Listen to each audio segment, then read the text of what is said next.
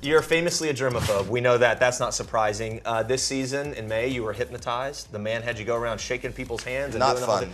What'd you feel like after you realized what happened? Somewhat angry because as you said, I'll do whatever I can to help. When somebody said, I've been hypnotized before, and if you don't want to be hypnotized, you will not be hypnotized. But I wanted to be hypnotized because they said it was a hypnotist, and I thought we would do some comedy.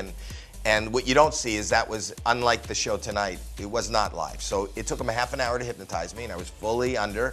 And I thought he was going to make me do funny stuff. I didn't realize he was going to make me shake hands. Had they told me that, I probably would have declined. Sure. Because, I take that really seriously. Will you ever do it again? Any No. more hypnosis? Never. I do psychotherapy, and I've been hypnotized there. And for those that don't believe it, it was real.